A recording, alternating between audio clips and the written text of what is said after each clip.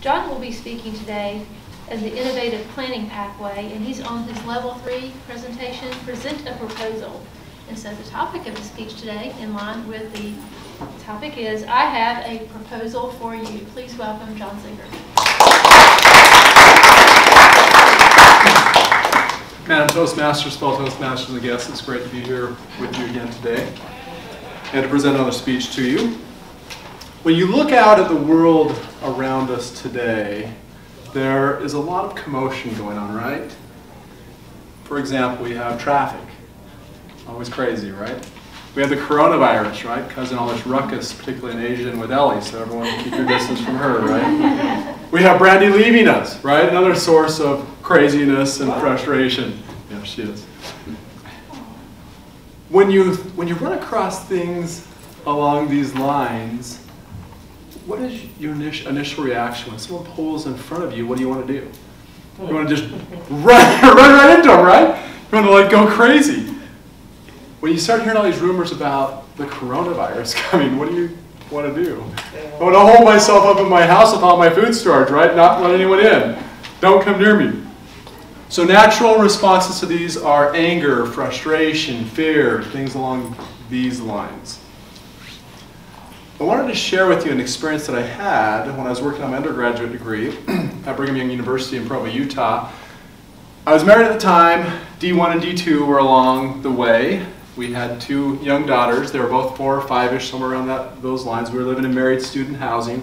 Above us, we had some really great neighbors, John and Tracy Tagg. They had 2 little boys right about the same age as our little daughters. And we had talked them into going to Colorado with us over the Memorial Day weekend to run this great race called the Boulder Boulder, which attracts 30,000 to 40,000 people each year. So Memorial Day came, we all piled into our original Dodge Caravan, the original minivan, and started our trek across the desert of Utah to colorful Colorado. As we got outside of Green River, Utah, just outside of Green River, probably 20 miles, we got a flat tire. So I pull over to the side of the road, everyone piles out of the minivan. Julie and Tracy are corralling the 4 kids. John and I are getting the jack out, pulling the spare tire out, fixing the tire. We had just about got the tire fixed when a white, somewhat clunkety car pulled up behind us. 2 individuals, or a man and a wife, popped out with their young son. He must have been about 13 or 14-ish. Not the greatest clothes that they had on. I have to say that my initial impression, I judged them probably more harshly than I should have with my initial impressions of them. And my initial thought was, what do these folks want? They came up, they had this, he pulled this little jack out of the back of his trunk, which he had kind of had wired shut. He came up and offered to help. We pretty much had the tire on, and we thanked him and said, well, we're good, thanks. If you would have come a few minutes earlier, that would have been great. But I think we're good, thanks. So everyone hopped back in their cars, they drove off. We went to make a U-turn. We were kind of on a little bit of a decline. We went to make a U-turn and drive back into Green River, Utah, so that we could get the tire fixed. Well, as I did that, I rolled the little donut off the rim. So now we have a flat tire, a flat donut, and we're out in the middle of the desert, right, in May. So I'm like, oh goodness, when it rains, it pours. And the folks had already driven off. So I hop out, I grab the original tire that went flat. My wife and I start walking into Green River. To make a long story short, another gentleman had picked us up. He just dropped us off on the outskirt of Green River. We picked up the tire again, started walking in. And as we did so, this same couple who had gone back to Green River were going the opposite direction, saw us walking into town carrying a tire, flipped the car around, insisted that we get in their car, took us to a tire dealership. We got the tire fixed. They're back there straightening up. And look out the windows. We're getting the tire fixed, and they're back there straightening their car all up so it'd be all nice and neat for us. And we hopped back in their car. They drove us back out, 20 miles out of town. They pulled the jack back out, jacked the car up for us. We got the tire fixed. And by that point, my attitude towards these people had changed dramatically. Where I thought initially that they might have been up to some nefarious activities of some sort, when in reality, all they wanted to do was to help.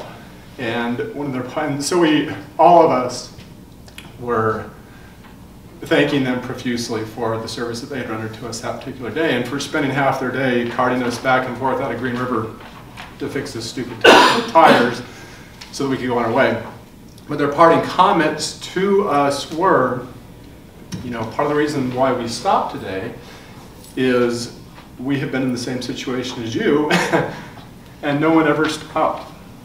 And I hate to say that the way that my initial attitude with them was I probably would have been one of those people that did not stop as well.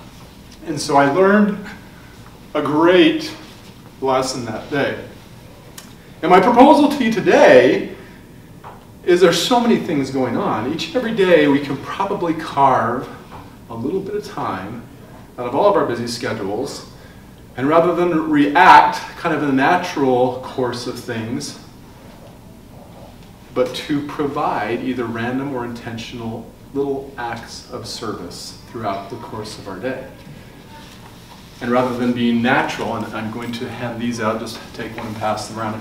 If you need some ideas, here are some definite ideas.